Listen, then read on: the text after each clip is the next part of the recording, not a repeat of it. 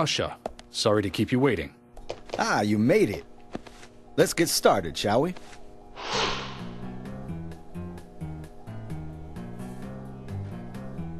This is Agent Morgan from the FBI. Nice to meet you. I'm Ushah Johnson, the doctor in this hospital. FBI Special Agent Francis York Morgan. Please call me York. Everyone calls me that. Very well, Agent York. Are you a forensic practitioner? Let's just say I've dealt with corpses before. That battle of wits, by the way. Did you create that yourself? I just wanted to see if our FBI agent could handle the task. I see. Well, it was pretty fun. Oh, I'm glad you liked it. We don't have much time. We need those autopsy results.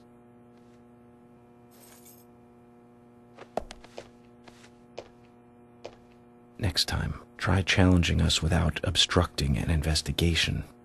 You've angered the monarch.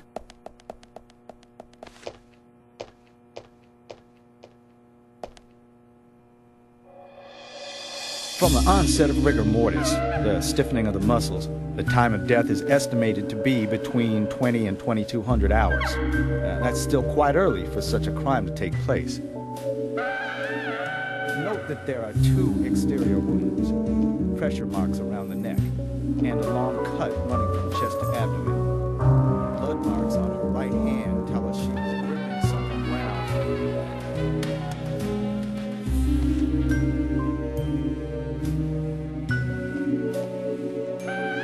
Her skull is also fractured, but that is unrelated to the cause of death.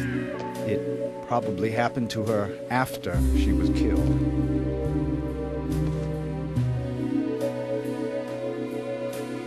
Now, I first thought death by suffocation, due to the marks on her neck.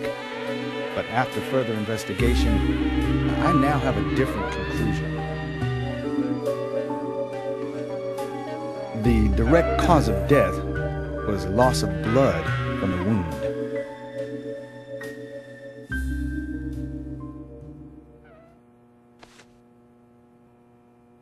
Which means...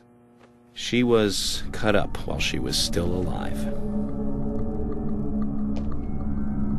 Yes, a sharp knife was used. It was inserted beneath the sternum and then quickly sliced downwards.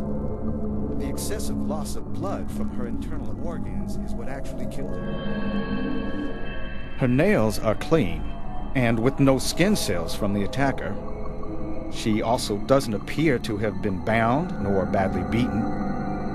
She was apparently killed without resistance.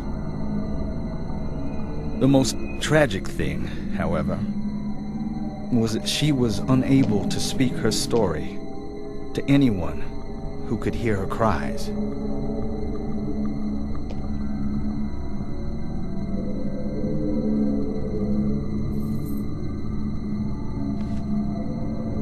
The perpetrator cut out Anna's tongue. Well, I believe she was drugged first to phase her consciousness, and then the killer killed her. Now, the killer most likely has a deep, traumatized past concerning women. He probably cannot converse with them normally. Cutting out the tongue suggests a very lonely individual. Either that or a truly hardcore sadist. He must get off on watching women suffer, especially when they can't answer back. Now, he watched as the blood pumped from her body, as she gradually grew cold. A case in Seattle in 1985 was much like... Ushah, please, limit your report to your findings as a doctor. Criminal profiling is my job.